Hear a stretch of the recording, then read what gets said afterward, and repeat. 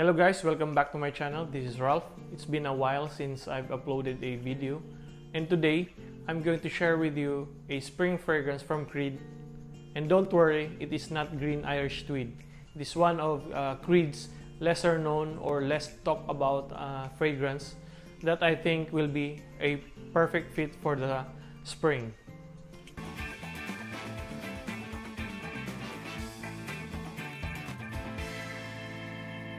But before we proceed, I've chosen specifically this date to make a video because today is the spring equinox or the vernal equinox. So it means that spring has officially started in the northern hemisphere and autumn has already started in the southern hemisphere. So we will be experiencing today an equal length of day and an equal length of we will be having an equal length of day and night. So I thought that it would be fitting for me to have a spring fragrance video on the first day of spring. So that is why I've chosen March 20 as the time that I will make a video regarding this fragrance.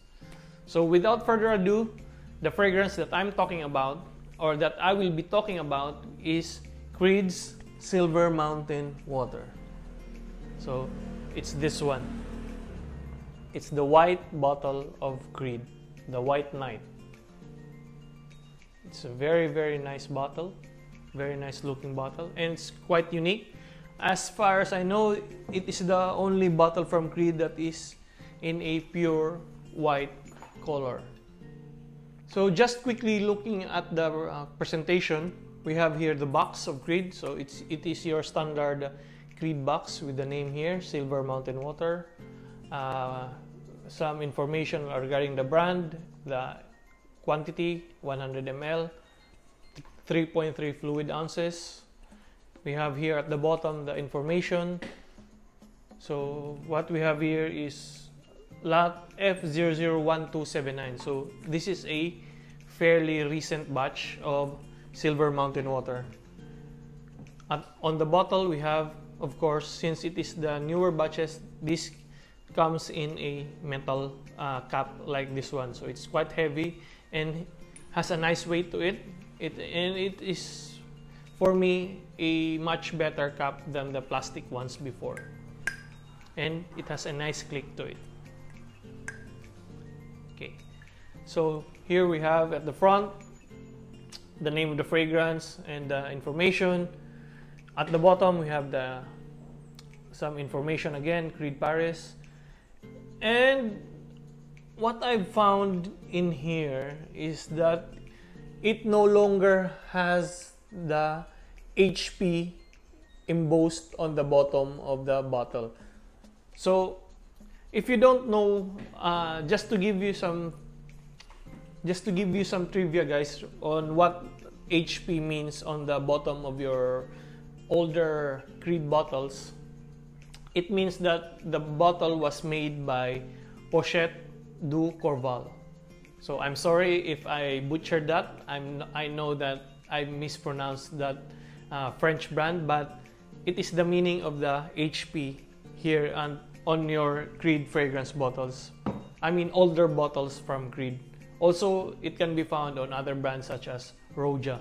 So if you will see your Roja bottles, on the bottom, some bottles will have the HP embossed on the bottom, so it means it is also made by Pochette du Corval. So it is a French brand that specializes in making perfume bottles, high-end and quality perfume bottles.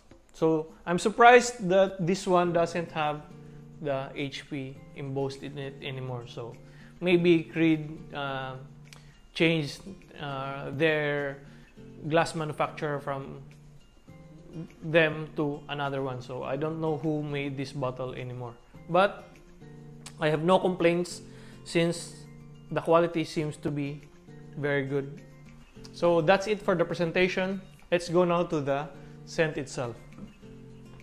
So Silver Mountain Water was first released in 1995, and the perfumer behind this is Olivier Creed or Pierre Bourdon, That's up for you to decide which one you want to believe, but those are the two names that is listed on the Fragrantica page for the perfumers for Silver Mountain Water. So let's spray this one.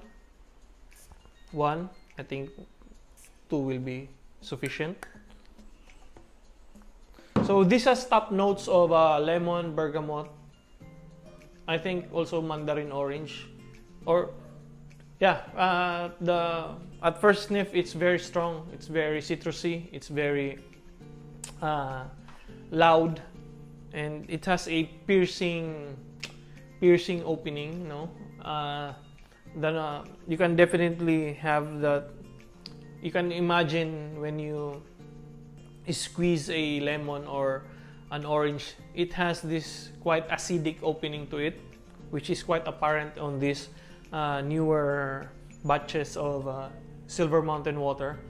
Also, as much as possible, I'm trying to review the most recent batches of Creed fragrances in order for me to give you an honest feedback on how they perform, because Creed is known to have this batch variations, so you will know at least what to expect on the newer batches and not be disappointed or spend a ridiculous amount trying to find the older ones which came in a 120 ml bottle. After a few minutes, the intense and sometimes piercing opening settles down into a more relaxed, clean, and soft scent. I can detect now the tea note, which is, I have a very limited experience with tea fragrances. I think the only tea fragrance I've tried was Gucci Pour Homme 2, and I like the fragrance. I like the scent DNA. However, it did not perform as much as I would on my skin. Actually, it performed poorly on my skin. It only lasted maybe 2 to 3 hours maximum, and after a few minutes it already became a skin scent. But with my experience with Silver Mountain Water, the performance of this perfume is, I would say, quite decent, or it's alright.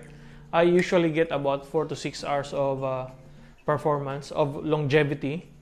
The projection is about moderate, or in the beginning it is quite loud, as I've said earlier, but when it settles down into the mid and the base, it has a very subtle and very intimate projection. However, the sillage of this one is pretty amazing, guys. So people will notice you when you pass by, or they will know that you have been there on that place, because this one leaves an alluring and captivating scent trail. What I've found also is that girls or the ladies respond well to this scent DNA more than men. This is maybe due to the fact that this fragrance is a clean, fresh, crisp, almost out of the shower type of scent. That's why the ladies respond well to this fragrance. Also, it is fairly unisex. I think they will have no problem if the ladies will choose to wear this one, because it doesn't exude a very masculine type of appeal. It doesn't have the usual woody and classical, I mean to say, a more old, it doesn't have the, how to say, the classical men's perfume scent that is usually associated with Creed, which can be found on their perfumes such as Viking, Bois de Portugal, Spice and Wood, and the others that have that same type of DNA. So this one, even though it has sandalwood on the base, I could say that this one will be also great for the ladies. As I've said earlier, the complement factor with this one is very good, and also its clone, Armaf's sillage, is one, if not my most complimented perfume. So I could safely say that the Silver Mountain Water DNA is such a huge hit here in the Philippines or in my country, because I've received tons of compliments while wearing this. In case you're wondering what is the difference between Armaf Sillage and this one, I would say that this one is a bit more airy, a bit more light, and it doesn't have that heaviness to it. It doesn't have that heavy feeling I get when wearing Sillage. Although Sillage is also a fresh type of scent or fragrance, it has this synthetic and heavy feel when I wear it. So this one doesn't have those negative aspects. But the one thing that the clone has over this one is that Sillage performs much better than this Silver Mountain Water, the OG. So the clone is much more powerful, longer lasting. However, it doesn't have that airiness. It doesn't have that light feel of the fragrance, which I think is the soul, or it is the essence of a fragrance like Silver Mountain Water. So in short, I think in terms of scent, I much prefer the OG, but of course we have to factor in the price, and so it's up to you to decide if getting the OG is worth it or if you will stick with the clone. However, the clone is also a very good fragrance. It's just that I really like the presentation and the smell of Silver Mountain Water, so I really wanted to have my own personal bottle of this one.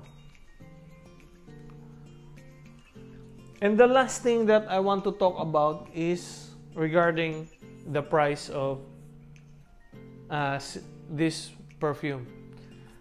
If you are to buy this one retail in the US, it will cost about $470 US. And here in the Philippines, if you buy it at example Rustans, it will cost you maybe around $360, $380 US. So it's very expensive. And honestly speaking, I think that it is not worth it. It is not worth the retail price. And as a matter of fact, I think that any fragrance over $300 US or 15,000 pesos is not worth retail, because unless it has exotic, it uses exotic and real materials such as real wood or real ambergris, or high quality sandalwood, something like that. So, but if you are just looking at your usual niche fragrances that are priced $300 and up, I think no fragrance is worth their retail price tag.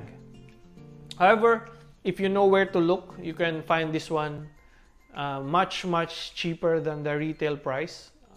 So if you can get it for maybe half the price of retail, I think it is a very good deal, since this fragrance, as I've said, is perhaps one of the best for springtime. And this one is very unique also, especially here in my country. I haven't heard anyone aside from the Fragcom. I haven't heard anyone speak about Silver Mountain Water or even Creed, the perfume brand. So outside of the Philippine fragrance community, I have not heard a single person talk about Creed or Silver Mountain Water. So I'm pretty sure that this one will be pretty unique when I wear it. I won't have anyone who will smell like me. And of course, this one makes me happy when I wear it, which I think is the most important aspect in wearing or in using perfumes. So that's it. That's my thoughts regarding Silver Mountain Water. It is a very good springtime fragrance, one of the best. And if you can get it sub-retail, then I think you should give this one a try. Or if you can't afford a full bottle, just buy a decant or a sample and give yourself the chance to smell something special or an amazing perfume like this one. So I want you guys to write down below in the comment section what are your favorite springtime fragrances, and if you have any requests on what perfumes that I should review next, also write it down there so that we can have a nice discussion. And until then, I will see you again in the next video. Thank you for watching, and bye bye.